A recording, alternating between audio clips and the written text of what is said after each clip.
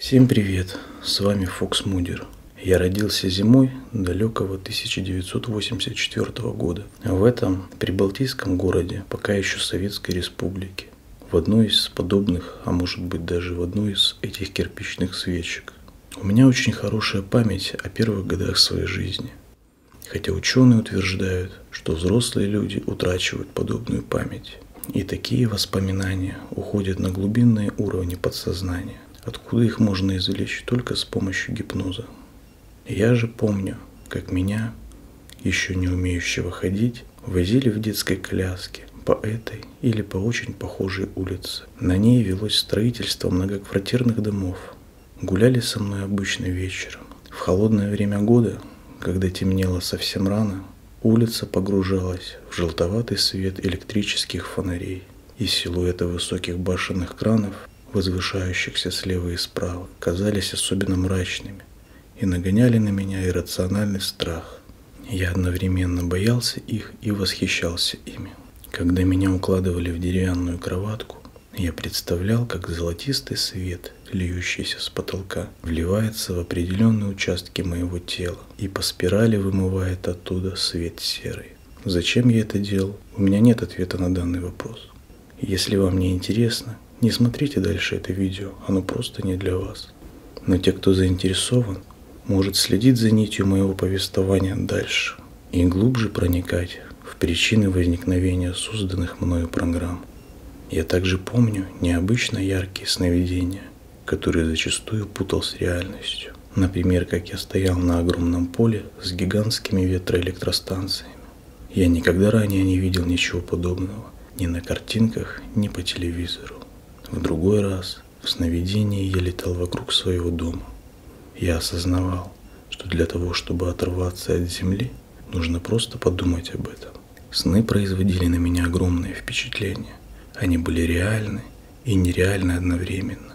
Сказка наяву или явь во сне. И я подрос. Меня крестили в этом храме.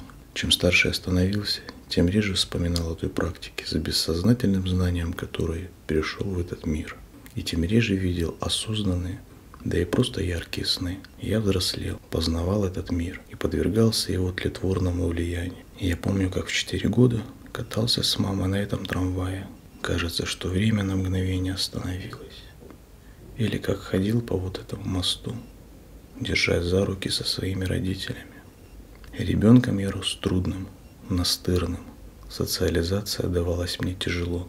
Родители наказывали меня нечасто, но уже если отрывались, то по всей строгости. Интересы мои не совпадали с интересами большинства ровесников и сверстников. С 5 по 8 классы я проводил целые дни в районных, городской и краевой библиотеках. Интересовался системой спутниковой связи, технологиями формирования параболического зеркала из эпоксидных смол с последующей металлизацией его поверхности.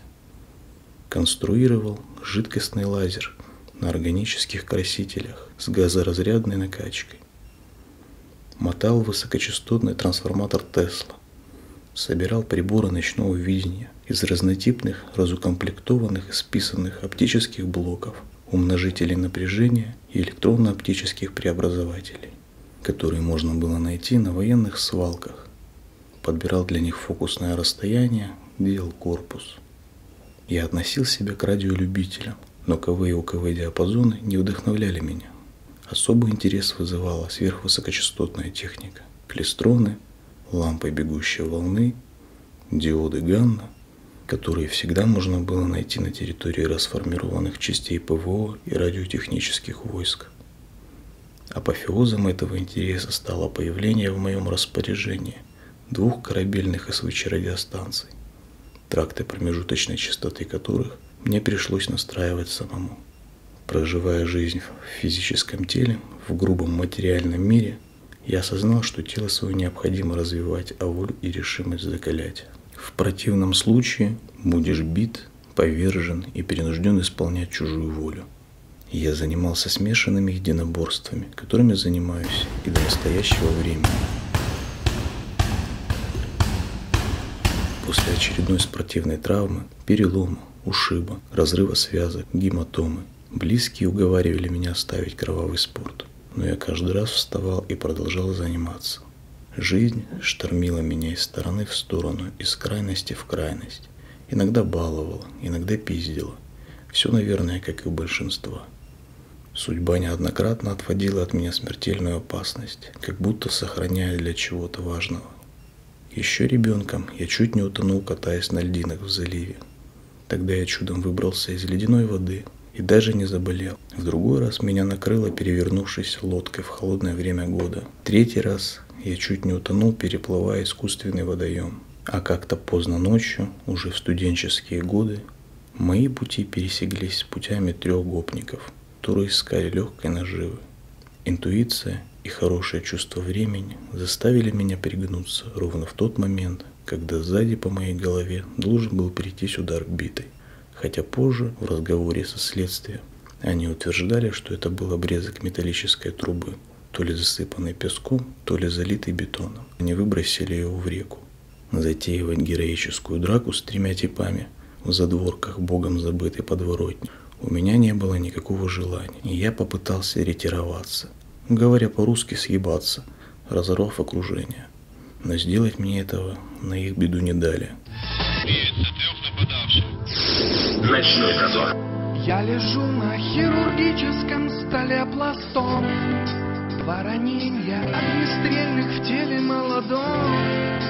Голова прострелена контрольным выстрелом. Уже светает, а все начинается. 3 молодых человека в сопровождении сотрудников милиции и медиков скорой помощи ожидали нас на месте происшествия. Кто из них кто, мы догадались не сразу, потому обратились за разъяснениями к обоим. На 3-м в этот момент хлопотали врачи. Шли по улице, гуляли с пацаном не местно. Пошел мелкий, малый называется, да. Имени не знает, серьезно. А он предложил, у нас как раз денег нету. Я же не знал, что вытащит убиту. Ну, тащу такие, что дальше? Ну, ляпнули его. А тот со всей попытки стрелял. Завязалась драка, с трудом поняли мы рассказ Евгения. Причем, по его уверениям, 3 вовсе не нападали на одного, а оборонялись от него. Кто же такой этот Арнольд местного пошива? С удивлением воззрелись мы на невысокого паренька. И за что он их так? Значит, обошли с 3 сторон, спросили, какой-то отвлекающий вопрос задали. Один из них сзади обошел, достал из рук его биту, попытался нанести удар. Доставая биту, негодяи даже представить себе не могли, что случайный прохожий из потенциальной жертвы вдруг превратится в нападающего. А реакция и впрямь оказалась отменной. Хулиганы до сих пор обескуражены таким поворотом дел. До сих пор в себя прийти не могут с ужасом, вспоминая непредвиденный поворот дела. Удар прошелся по касательной, я пригнулся. То есть угрозу для жизни воспринял реально. Разорвал дистанцию. Там еще один удар пришелся, я тоже по касательной его принял, после чего выхватил пистольный травматический пистолет ОСА и нанес серию ударов, серию выстрелов произвел. Увидели 2 людей, останавливают машину. Один из них в крови, за лицо держится. Подъехал, спросил, что случилось. Они говорят, нас ограбили. Вот. Попросили потерпевшего посмотреть на них. Он говорит, да, это они. Пострадавшего хулигана скорая увезла в больницу, напарника его забрала милиция. 3-й, судя по всему, успел сбежать, но расплата все равно настигнет его. Огромное спасибо хотелось бы сказать сотрудникам милиции, которые оперативно отработали район и задержали нападавших. Через 2 недели на этой же улице, почти на этом же самом месте, другими отморозками, был зарезан сержант милиции в день своего рождения.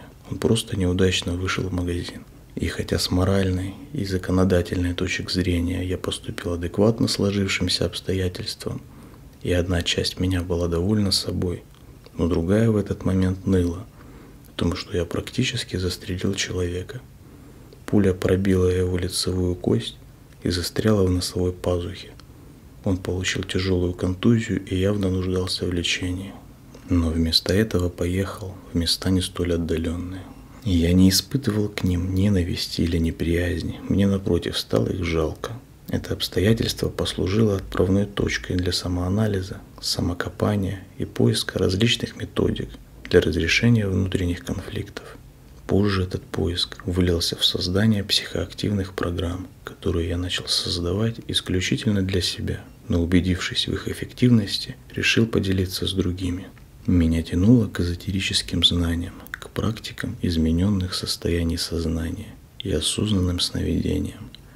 Я спроецировал знания о традиционном шаманизме, религии, философии, теософии, психологии личности, гипнозе на современные компьютерные технологии, медиаконтент и программное обеспечение. Чья-то невидимая рука вела меня и направляла, открывая нужные книги на нужных страницах, отправляя по нужным ссылкам, посылая мне нужных людей и разрешая возникающие на моем пути жизненные дилеммы. Так появились программы Wheel of Time 1 и Wheel of Time 2.0.1, нейролингвистическая сказка «Другая нереальность», тропами Дерсу по местам силы и танец дождя. Смотрите продолжение. Если вам понравилось видео, то можете поставить под ним лайк или подписаться на мой канал.